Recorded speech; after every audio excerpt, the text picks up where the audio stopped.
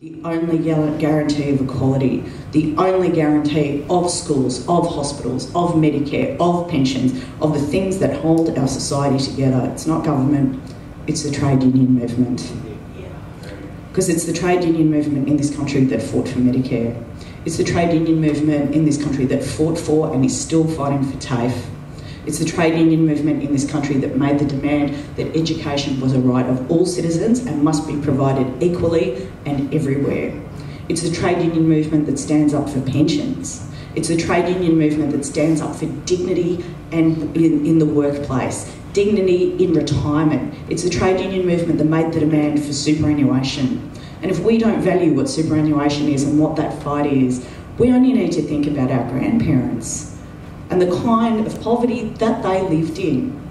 Poverty that for some was only alleviated because strong, confident, bold demands were made by the trade union movement, and they found a hearing in government. And let us be very clear about the political reality in this country. I have a lot of issues with the Labor Party. I've yelled at them and I've shook my fist and I've jumped up and down when I haven't gotten what I want.